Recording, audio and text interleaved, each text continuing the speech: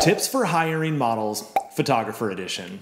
Are you looking to beef up your portfolio? You want someone amazing to stand in front of your camera and model for you, but you have no idea where to find them or how to know if you're even finding the right person? Well, I got you. I'm gonna give you my 4 biggest tips to hire the perfect model for your photo shoot.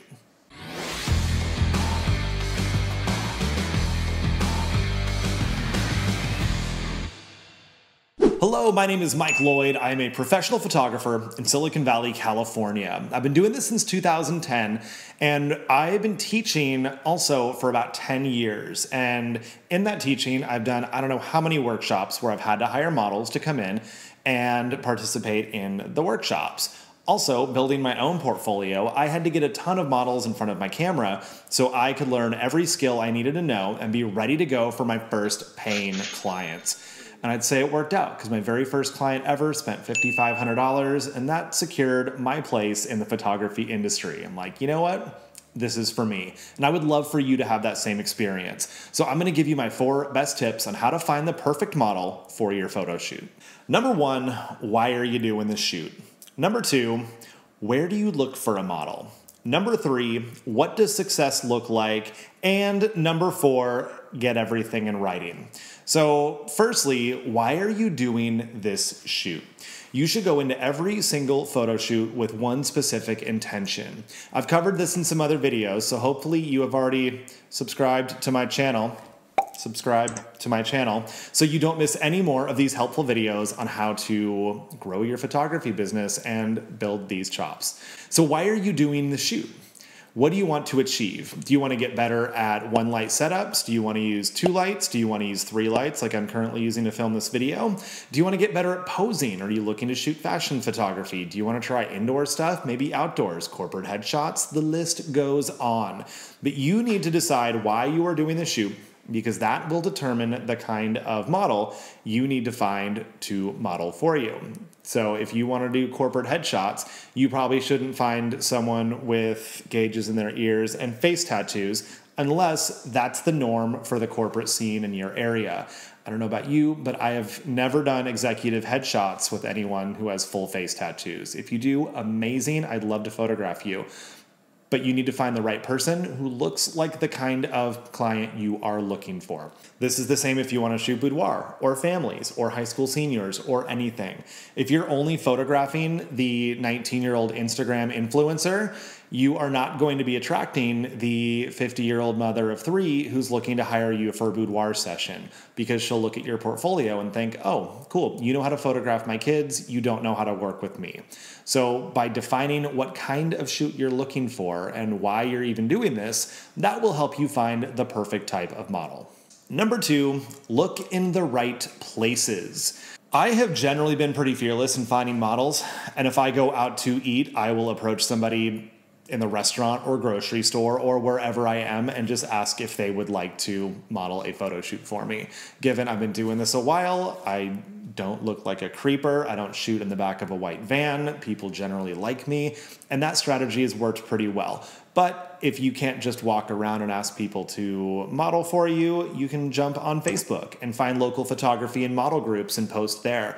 Meetup.com is another great way to do it because you can join photography groups where there might be model shoots already happening. And it's also a great way to build your network because those photographers probably know the models you're looking for.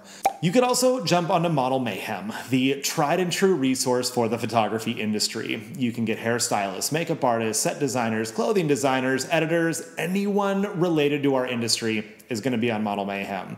And you can post the kind of shoots you're looking for. You can browse profiles of the models who are in your area, and you can just send direct messages and ask if they're interested in working with you. By looking in the right places, you will find the right kind of models. For example, if you are still going after the 50-year-old mother of 3, you're probably not going to go into a boutique clothing store that caters to teens. You're going to go into a boutique clothing store that sells to that exact type of client and do like I do. I call them red carpet days, where I go and I set up my lights and a backdrop in a clothing store. Of course, we plan this ahead of time. I don't just show up and surprise, photo shoot day. And we let people in the store try on clothes and then stand in front of my backdrop, and I do a mini fashion shoot with them. This was really how I got started in giving posing direction, because I got, 15, 20 new people in front of my camera every day that I was set up. I had 5 minutes with each person, so I had to move fast. I had to get them comfortable in front of the camera and get great photos. I had to work really fast with these new people and get them great photos in a very short amount of time. That really, really helped me develop my skills in working with clients, and I booked a ton of business from it. It's one of my favorite ways to market my business. So by going into these stores, you can work directly with these clients before they're even your clients, show them how amazing you are by doing this quick shoot with them, and then they're gonna book you. So that is a great marketing tip and a great way to find other models. In case they don't book you, you still have a new portfolio. What does success look like? This is super important. Just like you need to know why you are doing this shoot and where you're going to find your model, what does it actually look like if you've achieved your goal? You can't just say, well, I have more portfolio photos or I've done a photo shoot, because you can get both of those things and still have it not be successful. So if you want to get better at one light setups, spend the entire day working on a one light setup. Don't do it for 10 minutes, think, oh cool, I got this down, and then start adding lights to your set. Spend the entire time doing that. And maybe your goal is, I want 20 amazing photos out of this shoot using one light. Or I want 5 different lighting setups that I can repeat using one light. And if you're not sure how to even do that, I have an amazing video I filmed with Intuition Backgrounds, 7 lighting setups with 1 backdrop. Definitely gonna wanna watch that one. And I did it in the garage because you don't need a big fancy studio to do any of these. And that was a fun exercise. That was our goal for the thing. I happened to film it for Intuition Backgrounds, and you can watch it here as well. So by defining your goals and setting a very, very concrete, very specific desired outcome, you are way more likely to reach it. Because again, if you just say, I'm gonna end up with portfolio photos and have a good shoot, that means nothing, and you're probably not gonna learn anything from your shoot. Number 4, get everything in writing. Just like we have clients sign contracts, you have your clients sign contracts, right?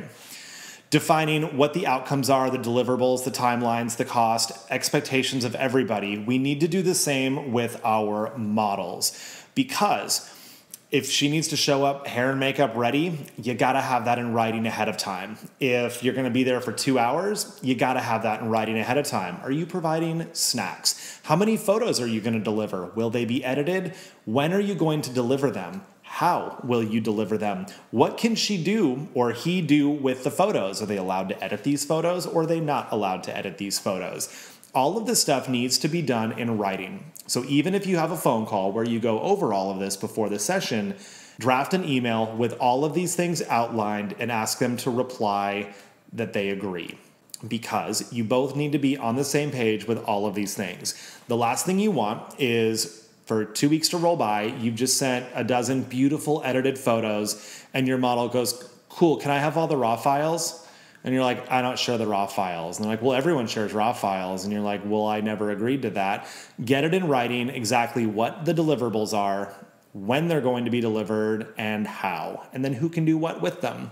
Because again, if she's going to do, or he's going to edit them, put all kinds of filters on them, and then tag you on Instagram, people are going to see those and think, wow, this photographer must use a ton of filters and do all these weird things to their photos that you would never do. So you have to have all of this in writing, even if it's not an official, legally drafted contract. It's just going to preserve everyone's relationship, make it more amicable. And again, you are going to know what success looks like because you've both agreed to it in writing. So there you go. My 4 biggest tips on how to successfully hire a model for your portfolio building shoot. 1, why do you want to do the shoot? Number 2, where do you find a model for the shoot? Number 3, define what success looks like. And number 4, get it in writing that you've both agreed to.